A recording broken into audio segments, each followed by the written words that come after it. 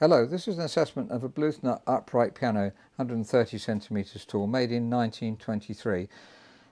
I just want to look at it, see if there's any work that needs doing. Just appreciate the piano too, really. You can see the steering on the keys here, which are high quality ivory keys, and in fact they're absolutely perfect. You can hardly see the join. That's very encouraging. And the case where it's been refinished, I don't think it's been fully repolished, but it's been a very tasteful indeed ebonised finish. And you can see it hasn't been repolished here by looking, but it's kind of finish that we would do, I think, if we were doing this, unless we fully repolish, obviously, but puts the price up enormously, because repolishing takes about 60 hours on an upright piano if it's going to be French polished. But this is ebonised and original finish and just made good. So I don't think there's much to say about the outside in terms of needing work. It just has the single music stand. It has some cat's clips put on, which is very useful. This type of music stand, if you especially have thick books, you really could do with something. So book holders or cat's clips is ideal. The advantage of cat's clips is they can be moved in and out. The disadvantage, if you've got young children, they can easily come off and get lost. Now, it's been fastidiously restored and well restored. One aspect it's important to know, this is original rest plank, and when you put new strings on, you need to put bigger tuning pins in, and down the bass end they often end up quite large. So if they're loose at the base and they're large pins, there's nothing much you can do apart from replace the rest plank. So that is an issue, but I've tested them and they are tight. You have to be careful the piano doesn't dry out so that they do get loose. That's obviously very important, but I think they'll be fine. I'm just trying to sort of find things that might need doing. Listening to the tone of the piano, it sings beautifully round here, as you expect with a Bluthner. That note's a bit bright. It's a silvery kind of Bluthner tone.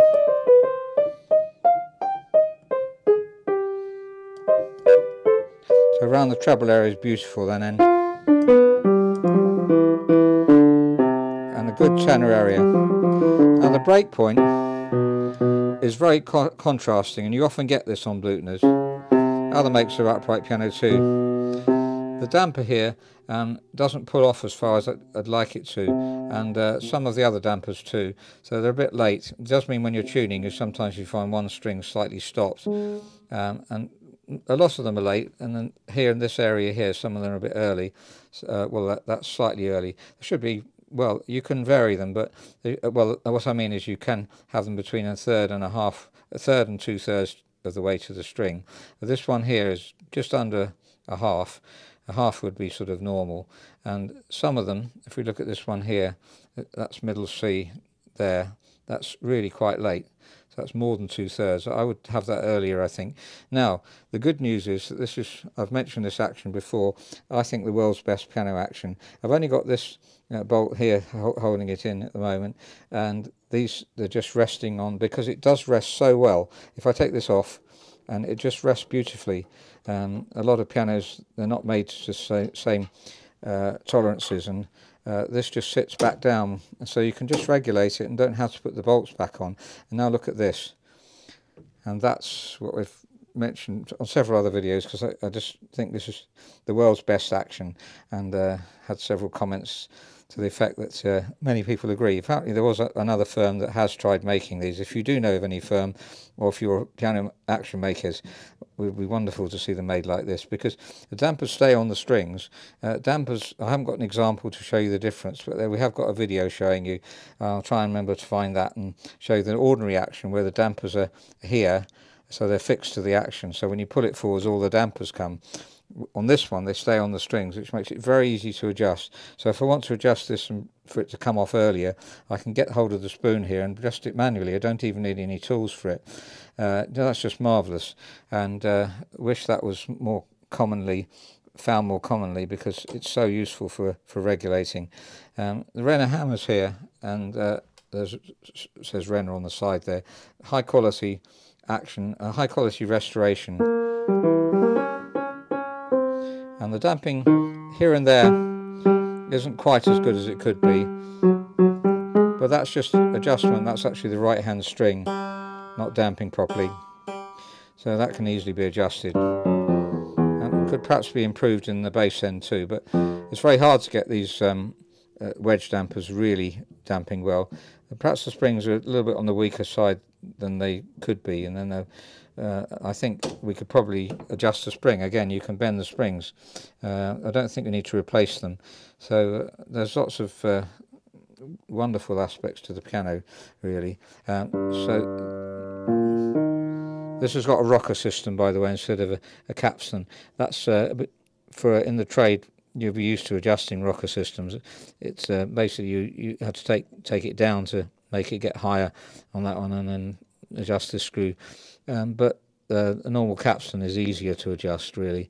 But that's not a reason for not wanting the piano.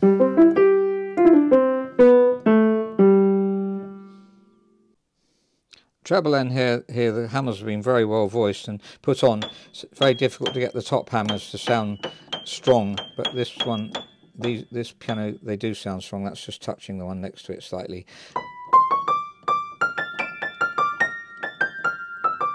It's a typical Bluthner tone. Let's just go down to the bass again.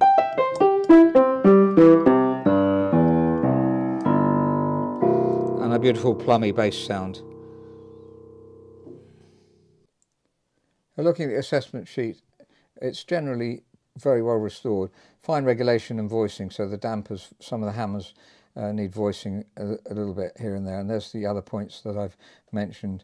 Restored recently, and Renner hammers, so it's obviously been done with a lot of integrity.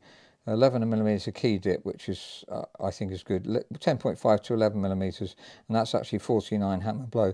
It feels good, the touch feels good, and that's obviously the main thing. Obviously musicians vary as to what kind of touch they would like, but for me I like this touch. It's very light. Well, it's perfectly okay. It's 47 grams. We've talked about 52 grams in the bass, but 47 is fine, and gradually tapering normally to lighter there. It's roughly the same throughout. There is quite a light one there for some reason, 44 grams down weight, but and 52 down weight on that one. So a little bit of lubrication perhaps on the balance rail, and that may help that a bit. I don't think we need to reweight the keyboard. It feels beautiful. So that's the Bluthner upright piano, 130 centimeters tall, one of Bluthner's best upright pianos, if not the best model really. I think it is the best model. It's 85 notes by the way, not 88, but that's for most people it doesn't matter, and a lot of older pianos are 85 notes, including Bechsteins and Bluthners particularly.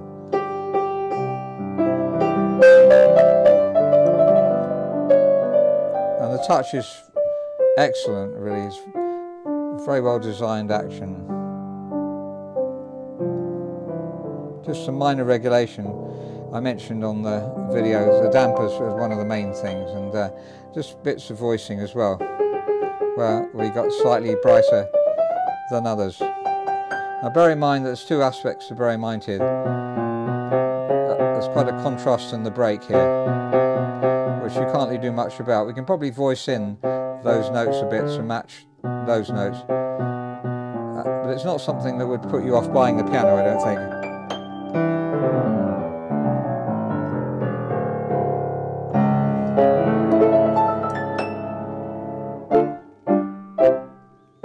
See, the damping there is definitely in need of work, but can be done. There's no real problem with it.